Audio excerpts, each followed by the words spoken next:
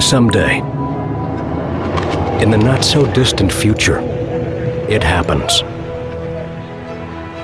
The moment you realize you're ready for anything. Get a degree in emergency management from Jacksonville State University and be ready for where you're going.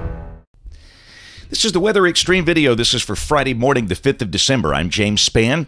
Got a really messy weather pattern setting up for the state. Temperature roller coaster ride, a lot of rain, maybe some icing up in the northwestern corner of the state tomorrow night, and a big mess to the west, and an Arctic blast next week. A lot of things to talk about, so let's go in there and take a look. This is the water vapor satellite view across the nation. You can see our big, cold trough in the west. Ahead of that is southwest flow aloft. And that's pushing moisture up and over the shallow cold air over parts of the southern U.S. That's going to set the stage for a nasty ice storm west of Alabama tonight and tomorrow. Leading edge of the cold air getting close, approaching Memphis, and it is just bad. I mean, we've got some minus 20s through parts of Colorado, Wyoming, and Montana this morning. And you can see that amazing thermal gradient just west of the state. And again, that surface boundary very close to Memphis. But around here, we have a tongue of warm air, and look at that. We're starting the day at 70 in Tuscaloosa and Muscle Shoals, and I think that's pretty amazing. Look at Memphis. They've got 71 at 5 o'clock this morning, and they are under an ice storm warning, and they're going to drop like a rock over the next 12 hours. To the west, there is an ice storm warning in effect for parts of northeast Texas, southeast Oklahoma, central Arkansas, west Tennessee, those counties in the darker shades of maroon. And then the pink colors, those are winter storm warnings from the Texas Hill Country up through Dallas-Fort Worth. That includes the winter storm warnings up for Oklahoma City, Tulsa, southern Missouri, Cape Girardeau, western Kentucky around Paducah, Evansville, Indiana, over towards Cincinnati. There were no advisories for Alabama. It's going to be a close call tomorrow night for the northwestern corner of the state. We'll take a look at that. Now, one thing I'll promise, it's going to rain a lot here for the next 5 days. This is the rain through Tuesday of next week. A 5-inch bullseye over the northeastern corner of the state, over in the North Georgia, up around Chattanooga. 4 inches showing up for much of northeast Alabama down toward Birmingham, with 3 inches down to Tuscaloosa. So the one thing we'll have to watch for along the way, some flooding problems. It's not out of the question. This is the ice outlook for tomorrow and tomorrow night.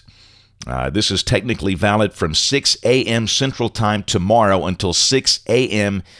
Central Time Saturday, and there's that high risk of more than a 1/4 inch of ice right through the Memphis metro area. And that's where some really nasty icing could occur. The northwestern tip of Alabama is in the slight risk, as is Nashville. And again, it's going to be a close call up there, and Florence and Muscle Shoals tomorrow night, maybe down toward Hamilton. Of course, we'll talk about that as we go. And let's not forget, in the warm sector, we got to deal with storms. This is the convective outlook today.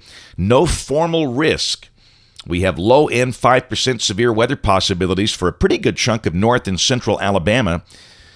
And then tomorrow, really the same zone. Low-end 5% severe weather possibilities is in advance of that Arctic boundary. There could be some strong storms. And one of the things we'll do is talk about the potential for that as we go. So let's look into modeling here. This is the GFS, the 06Z run, valid at noon today. There's a big trough in the western states, and down below that, icing beginning to develop over parts of Texas, Oklahoma, northwest Arkansas, southern Missouri during the day today. And, of course, we'll be in a very warm, muggy air mass. Temperatures well up in the 70s. Both models are printing a high of 76 today. That's within 3 of Birmingham's record of 79, set in 1998. Now, this afternoon, we'll be watching for storms. This is the surface-based instability coming off the RAP model. That's a mesoscale model, and this has got the numbers in excess of 750 joules. That's where you start to see the green, and in some spots, instability values over 1,000 joules. And that's certainly in the cold season is sufficient for, some strong to severe storms. This is the wind field at 850 millibars, the low-level jet. And these numbers are underwhelming. You got 30, 40 knots around here, and you typically want to see those numbers in excess of 50 knots. Weak wind fields at the surface and aloft, that's one of the big limiting factors.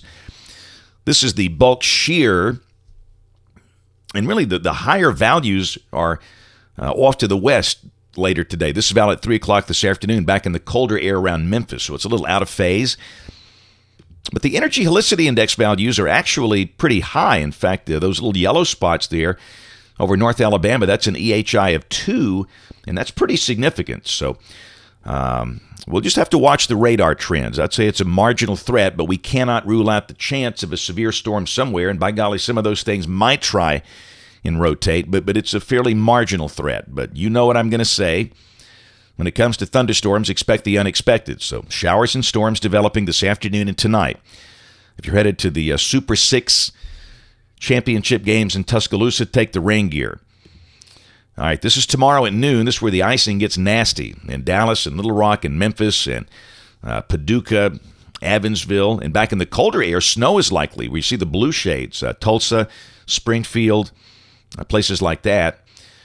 And, of course, around here, the temperature forecasting is going to be a big issue tomorrow. We've talked about this for days. This is tomorrow morning at 6 o'clock. The NAM has the cold front running from Tuscaloosa to Aniana to Fort Payne. And the cold air is going to be very shallow, and it's not going to exactly have the best resolution to handle this. The model output statistics are not going to be very helpful. But, if this is right, at 6 o'clock in the morning, Birmingham would be at 69. Up the road in Jasper, it's 21 degrees colder at 48. So tomorrow, up in the Shoals, Florence, Hamilton, Hackleburg, Haleyville, you'll be in the 30s and 40s all day. Elsewhere, it's going to be a close call. And look at noon. Now, this is odd. I don't exactly know why the NAM is doing this, is trying to actually move the warm air back northward. That makes no sense. It's got Birmingham almost at 80 degrees at noon, and then you've got 40 up in the Shoals. And I do think there's going to be a huge swing. I think clearly at one point tomorrow it might be a case where you got 30s in the Shoals and 80s in Montgomery, almost a 50-degree spread. But we're going to stick with our ongoing idea in that we start the day warm for Tuscaloosa, Birmingham, Anniston, Gadsden, then we fall in the 40s tomorrow afternoon. But, of course, your number will just depend on where you live. Again, if you're in Haleyville or Hamilton or Vernon, you'll be cold all day.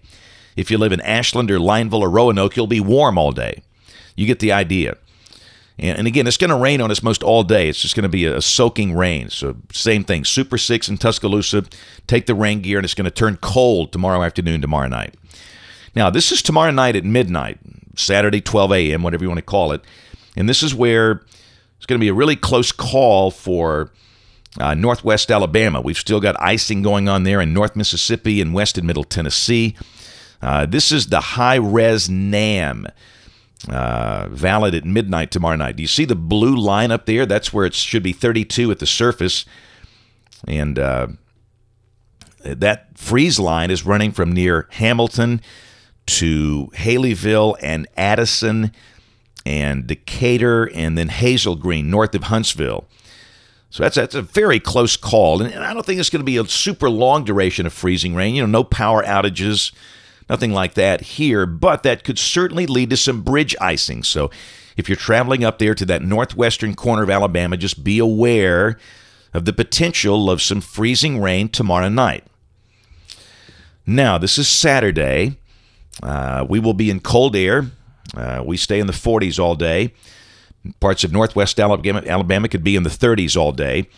There will be scattered light rain. It's not a situation where it's just going to, be a soaker and rain all day, but clearly a cloudy, miserable, raw day with some light rain falling at times. And we stay in the 40s. Everybody's in the cold air.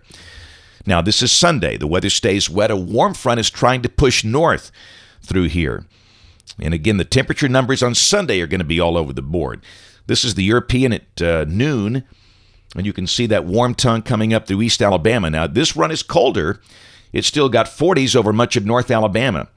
But Montgomery is at 71, and it's just going to be very hard to pinpoint the numbers, but clearly, if you're south and east of Birmingham, you could warm up into the 60s, but if you're in Birmingham north and west, you could stay in the 40s all day. And north and east of Birmingham, got the wedge over in Georgia and the Arctic air that's entrenched to the north and west of here. So Sunday will be wet and still cold for a lot of you, but again, south and east of Birmingham, it starts to warm up. You'll have to watch for flooding problems. Now, this is Monday. By golly, it's still raining Monday morning. It's just coming down. Monday, we probably kind of sit around 50, I think, much of the day. But the rain should taper off late in the day, Monday and Monday night, and this is Tuesday, and we get into much colder air. And again, it might be a case where there could be a few snow flurries, maybe, early Tuesday morning as the colder air blows in here. These are temperatures at midday Tuesday, and the Europeans got Birmingham at 39. And I think there's a real chance we hover in the 30s all day. North of Birmingham, yes, I think we'll be in the 30s all day. South of Birmingham, you might see low 40s, but it's going to be a cold, raw day. And again, maybe some morning flurries, but I think the sky becomes partly sunny. This is Wednesday. The sun will be out finally, but it's going to be cold Wednesday morning. We'll be down there toward 20 degrees. The colder valleys will be in the teens, but the high would probably be in the upper 40s on Wednesday. And this is Thursday, still pretty cold. I mean, that freeze line is not too far away, and this is at noon from the European. It's showing only middle 40s, so cold, cold air for the middle of next week. All right, let's go out there a few more days. This is December 17th. Interesting looking setup there with rain, maybe changing to snow on the backside of that with the departing storm. The snow changeover probably would not create problems if this happens to be correct. And the end of the forecast on the 21st of December, almost Christmas time. Got a warm ridge over the Gulf, strong westerlies, no really cold air. That would be cool and kind of showery if that happens to be correct. And one more note, I was going to show this earlier, that's our freezing rain line for tomorrow night. No big changes there. We've got it kind of running from northern Lamar County around Sullivan up through Haleyville and Decatur and Hazel Green. North and west of that line, that's where there could be some freezing rain issues tomorrow night. That's it for the Weather Xtreme video this morning. We'll have notes in the blog. Next video here by 4 o'clock this afternoon. If you can, catch us on ABC 3340 News this evening on the live stream or the television side at 4, 5, 6, and 10. Thanks for watching. Have a great day, and God bless.